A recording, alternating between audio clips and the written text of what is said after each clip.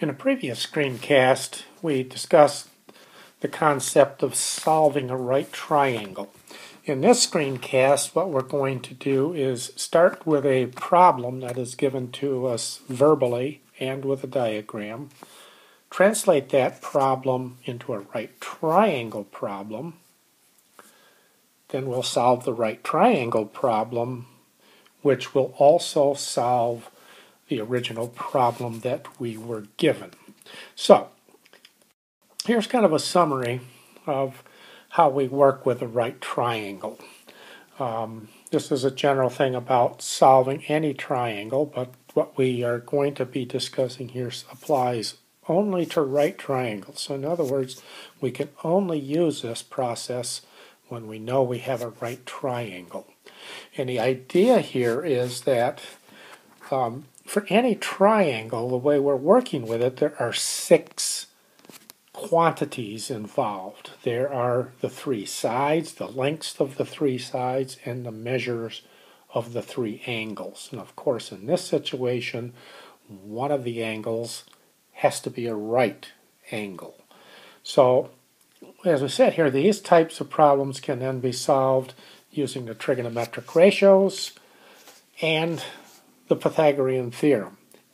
And in addition, we know that the sum of the 2 angles other than a right angle have to add up to 90 degrees. So here's kind of what we have for this again. If we label an angle theta, so we're working with this angle here, and in relation to the angle theta, this side over here is the side opposite. This is the adjacent side, and of course we have the hypotenuse. So here we have our sine, cosine, and tangent. And which one we decide to use depends on what information we're given. The other thing that we know, again, is the Pythagorean theorem, and sort of using this notation, we could write this as, say, the adjacent side squared, technically the length of the adjacent side, plus the length of the opposite side squared equals the length of the hypotenuse squared. And also, if we label this angle, say, as phi, the Greek letter phi, we would also know that theta plus phi has to be 90 degrees. So in other words, if we know one of the 2 angles, we can determine the other angle. So here's our problem. And we can read this, but as you read this, again, notice that we're measuring the distance from the top edge of a bank down to the bottom edge by the creek there. So that distance here is 41.8 feet. And surveyors would also have an instrument that they would be able to measure this angle with the horizontal. So again, we have the other thing we have to assume is that when we have a horizontal distance and then a vertical distance, in between those 2 form a right angle. And so with that, then we can determine the horizontal distance from the top of the bank to the edge of the creek, and then determine, in effect, the vertical distance, how far the creek is below the level of the surrounding land. So as I said, the first thing we want to do is get a right triangle out of this, and it's pretty well set up. We have to introduce some notation to help us out. So we will let h be the horizontal distance from the top of the bank to the edge of the creek, and let v be the vertical distance. And again, in what we have here is a right angle right there. So now, again, our angle that we're focusing on is right here.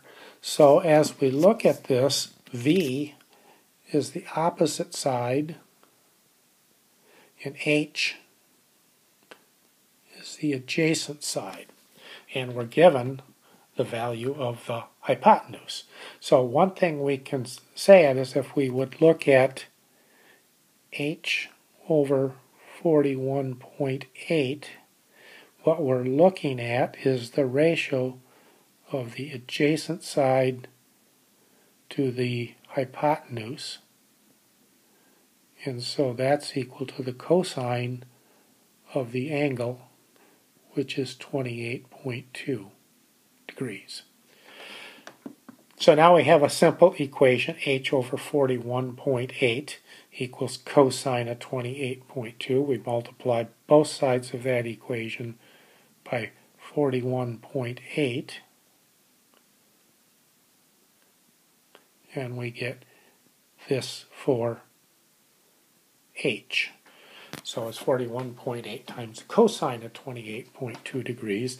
And if we take out our calculator now, making sure our calculator is in degree mode, we will find that h is approximately 36.8 feet. And I rounded that off to the nearest tenth of a foot because our other measurement was basically given in a tenth of a foot, 41.8 feet.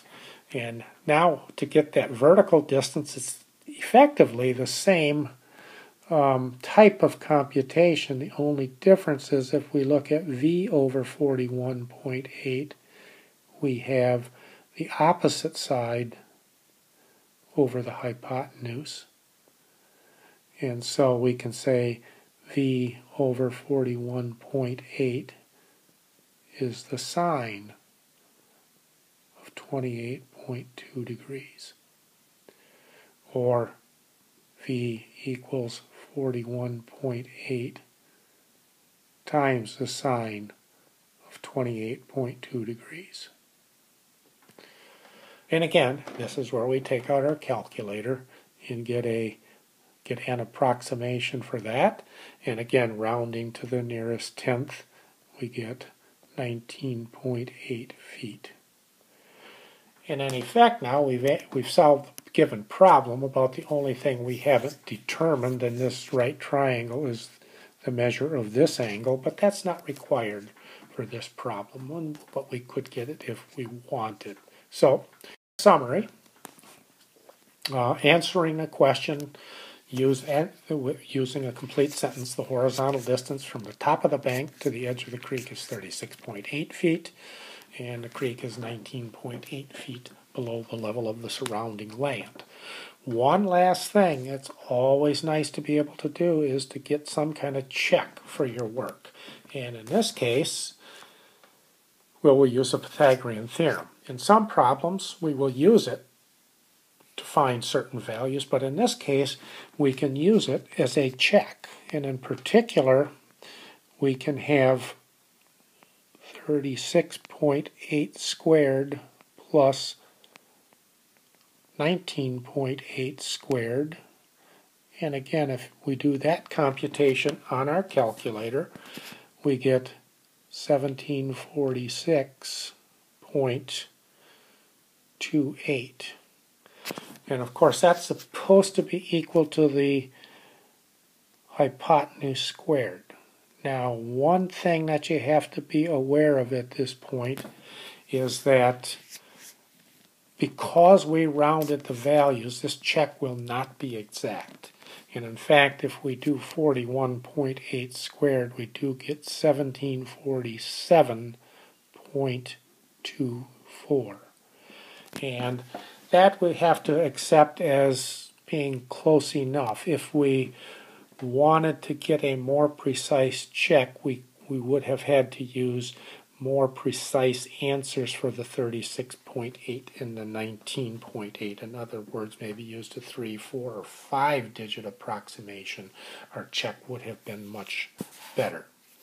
So there's one problem that we solved using right triangles, and the hope is that understanding the process for solving this problem will also help you solve other right triangle problems.